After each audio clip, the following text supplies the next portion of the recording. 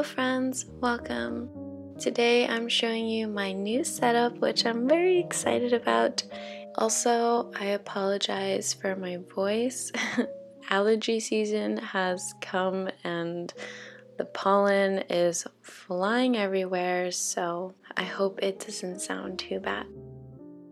In my last video, I shared with you all that I feel like I'm entering a new chapter in this art journey, and I'm really happy that I made this big change. If you haven't seen my last video, it's basically me wanting to paint from life and prioritizing that as much as I can before painting from a photograph.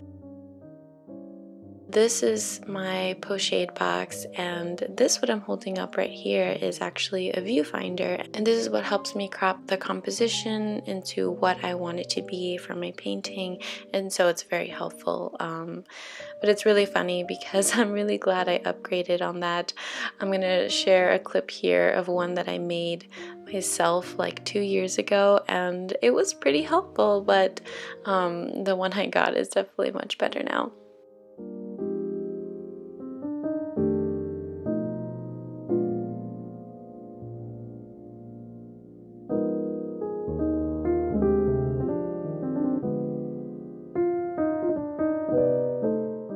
I've painted from life a few times before.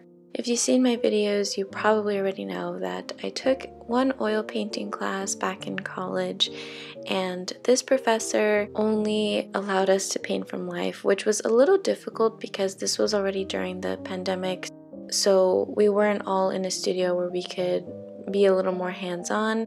I kind of had to set up everything myself here at home and figure out what I can use with the material that I already had.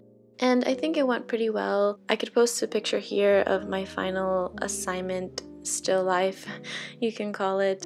I definitely don't think I knew how to handle the lighting, the shadows, maybe even the composition. I didn't know what I was doing. I'm pretty sure the background is literally the color of the box, which could have been like a really dark brown or a black to really make it dramatic, but no, I had no idea what I was doing.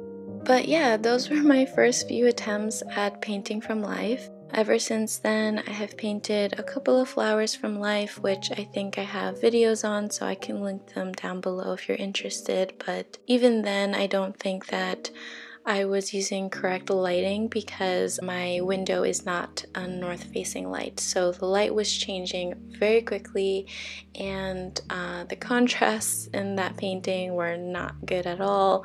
But you know, I had to start somewhere, and it wouldn't have led me here if I never started.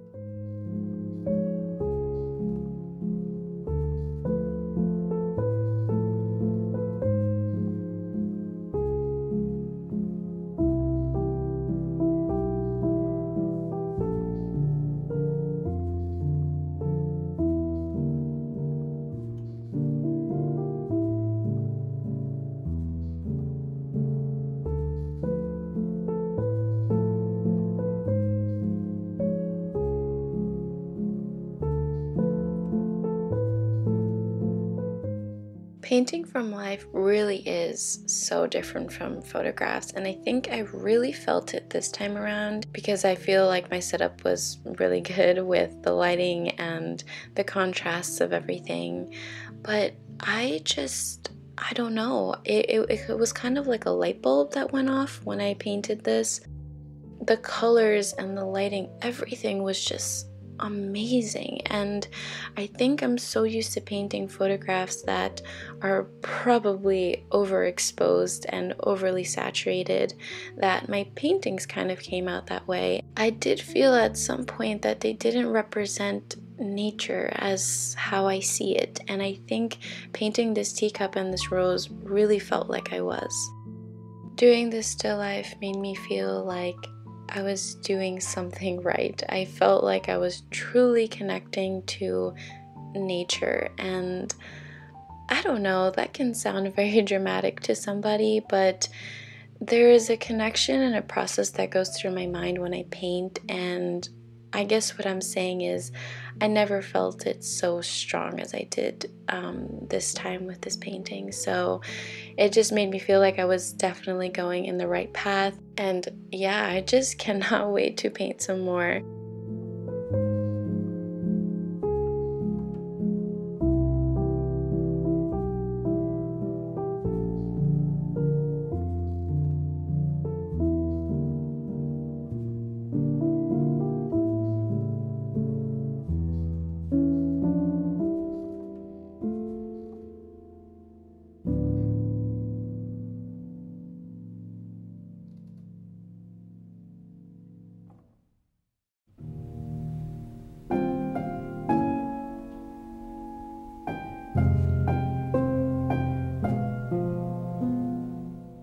If you've seen my other videos, I talk about how painting teacups or anything circular, so even this plate, is my weakness. I'm not so good at capturing the shape. But for some reason, this teacup came out so good, and I don't know if it was because I was in the flow of everything or what it was, but I didn't find myself fighting with the teacup as much as I usually do. I guess painting from life just does some magic, but I just felt amazing with this painting, and I loved how the colors turned out, how the lighting came out in this painting.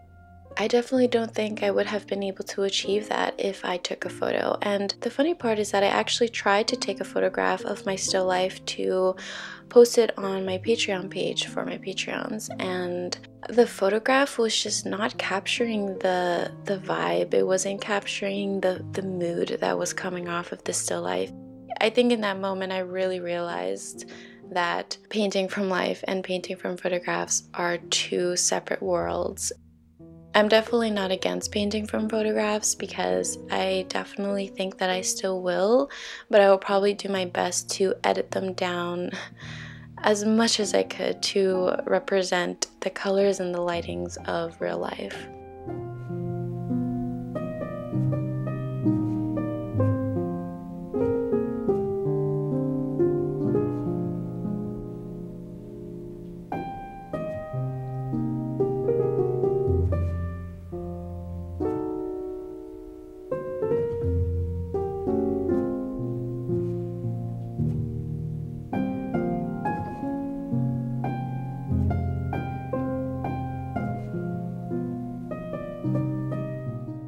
If you've never painted from life before, I highly encourage you to do so.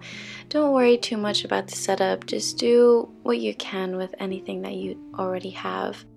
If you already do paint from life, let me know down in the comments what your experience is like and if you feel a difference between painting from life versus a photograph. I clearly get very excited talking about this, so I would love to talk to you guys down in the comments.